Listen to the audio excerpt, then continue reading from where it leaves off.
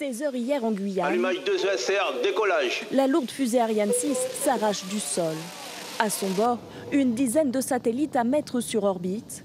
L'opération est globalement un succès. Soulagement dans la salle Jupiter, tour de contrôle de la mission accourue. C'était incroyable de pouvoir voir s'élancer ce lanceur. On peut très largement dire que l'Europe est de retour dans la compétition de l'accès à l'espace. Au même moment, en métropole à Toulouse, l'exploit est suivi sur un écran géant.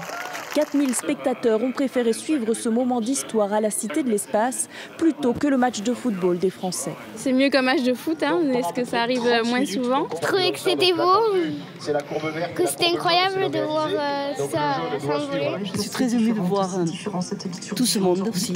De nombreux amateurs, mais aussi des ingénieurs toulousains.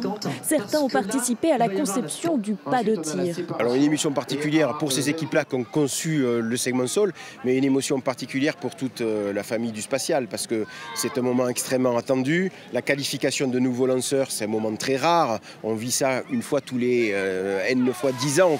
Un deuxième vol est déjà prévu en fin d'année. Il s'agira du premier lancement opérationnel avec un satellite d'observation militaire français.